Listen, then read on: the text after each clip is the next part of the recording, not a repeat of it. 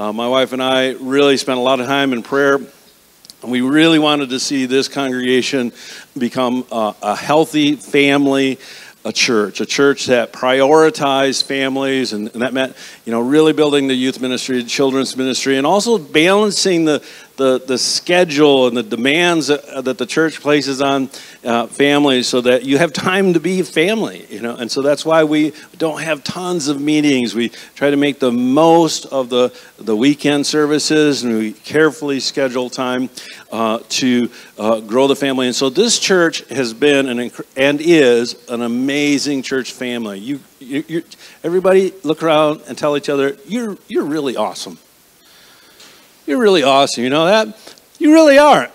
And as a church and as a family, families multiply, and that's part of being a family. And as a church, we've multiplied and launched other churches. I've talked about that many times, but that's part of what we do in the vision of this church. And so I'm just real quickly explain this annual report on the first page. This unified vision is just my heart sharing with you the idea behind, what we are as a church. We're all about making disciples and multiplying churches, birthed out of a passion for Jesus, and how each congregation, I really think in 2019, there were many challenges in 2019, but one thing that we did well is we really, I think, hit a stride of being 3 congregations, one church, but 3 congregations working together, and I'm super proud to be a part of this tremendous church.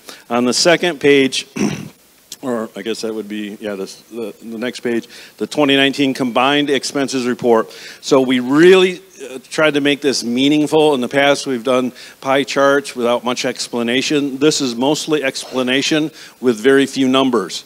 If you saw the reports from which we get this information, you would be shocked because it's pages and pages of columns of numbers.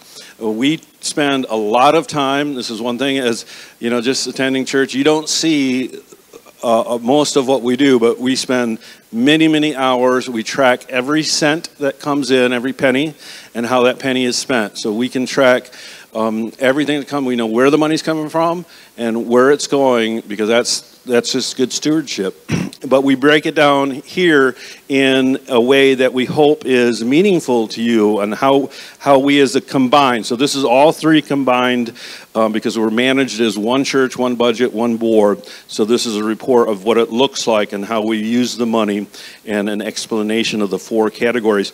The next page breaks that down because we manage it all as one, but it's actually accounted separately. So I can tell you exactly how much money came in at Nichols, how much money came in at Vandalia, how much money came in at Vine, for every little thing.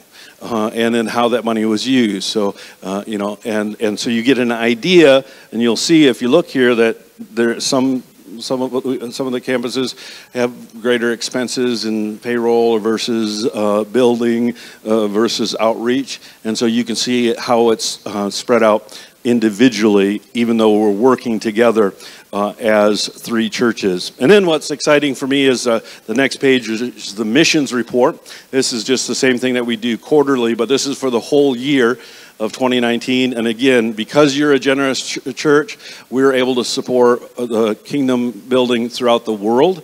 And what really excited me when I was looking this over is that 3 of these missions were actually founded by people that are from New Day.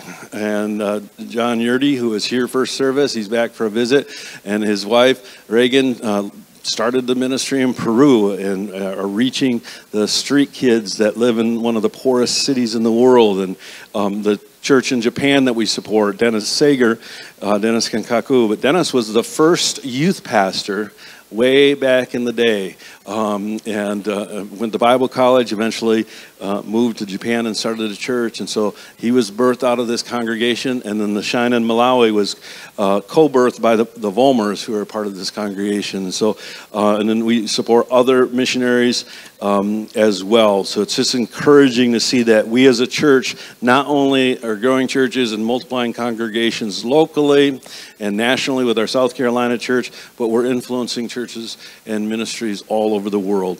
The final page is a quick summary of where we're at with the 320 and beyond, and kind of catch you up as to what we were able to accomplish in 2019 and where we're going to take it from here. And so we are perfectly considering our options. I encourage you, please read through this. We put in a lot of time to make this meaningful. And if you have any questions or comments, don't hesitate to shoot me an email or schedule an appointment or just come and talk to me. All right, here you go, Bill.